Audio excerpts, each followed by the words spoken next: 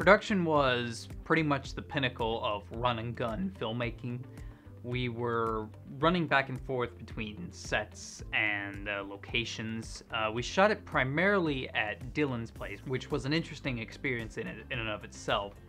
I never filmed any driving scenes before, not with dialogue at least.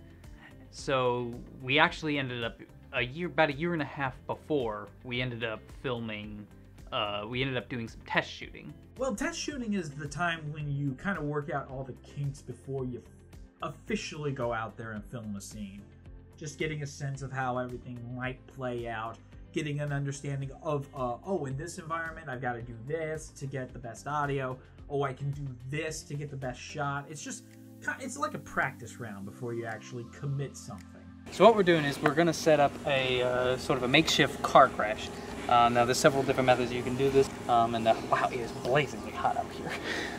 So, but yeah, we got the shot list. So what we're going to do now, I'm going to set the camera up, my camera up back here, and we're going to be sitting up front, looking that way, and then later we're going to shoot another car, pretending to crash into us. Well, Tom came out to my house, and we were going to initially film the conversation in the car between Jason and Michael, and then we were going to just film the initial crash. Nothing after that, just the initial crash.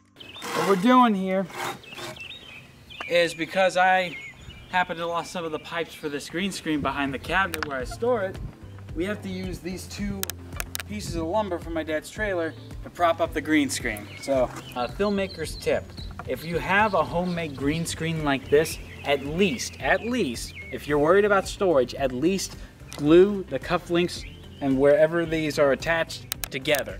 You don't have to glue the entire frame together, just the stuff so you don't lose it. Maybe I ought to hammer it in a bit, like a rubber mallet. I'll go. There's one in the garage. However, it was windy that day. Very windy. So the green screen frame kept falling over. Just this huge gust of wind would come by when we were ready to film, and it would blow over. This is why you don't lose the leg pieces to your green screen frame. It was not a pretty sight. It was not pretty. Have to pull up closer, so. Or you know what would be? It just fell over. Of course it did. So we took it off the leg pieces and just brought it forward and had the sheet kind of drape over. But this is just kind of a test, so even if the keying was not very good, it's not going to be in the final film. So watching the playback now, as you can see, show that right there. It doesn't quite cover up my end, but it worked. So, and when we actually shoot it for real, whoever's DPing, the camera will be shakier, so and everything, so people won't notice it. Go.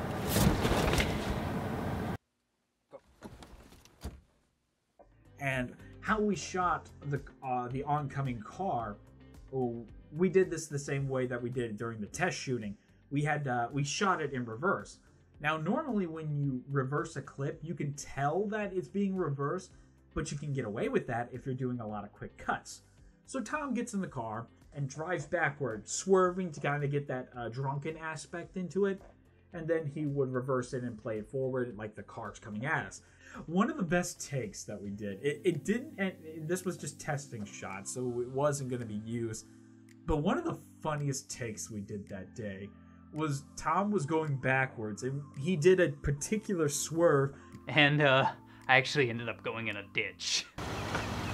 All right, here we go.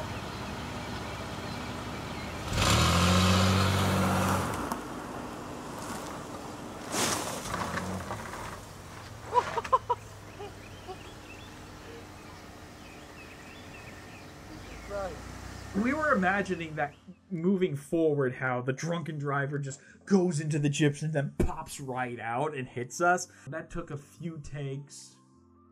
Same day as the test shooting. So we came back, we brought a reflector to help, bounce the sun back at us.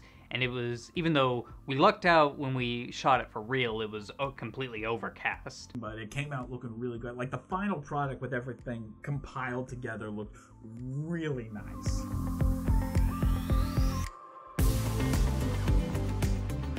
Well guys, that brings us to the end of this behind the scenes series of Awaken. And I just want to thank you guys for tuning in, every single one of you for tuning in, to this series and to just the short film in general, and I love all the feedback I've gotten, whether it's negative or positive. I love it all, and I cherish it, and I really can't thank you guys enough for supporting me and Dylan and everyone else who was involved in making this short film. Gotta give special thanks once again to Dylan Listener, Jacob Goldfarb, Brandon Dale, and Ryan Long himself. Every single one of these guys deserve so much love and tender and care for what they were able to help us achieve. It feels so good to finally put it into this nearly 2-year-long journey. I can't believe it's been that long since I set out to make this short film when I first announced it. And I'm very excited for the future, very excited for the upcoming projects I have in line, and which I will be sharing with you very soon. And it's helped me realign myself with my passion for filmmaking. And I really can't thank you guys enough once again. But anyway guys, I'm done gushing. Thanks so much once again for watching the series. And make sure to head over to all my social media and ThunderBoltFilms.club. Thanks guys, and I will see you next time. Bye bye.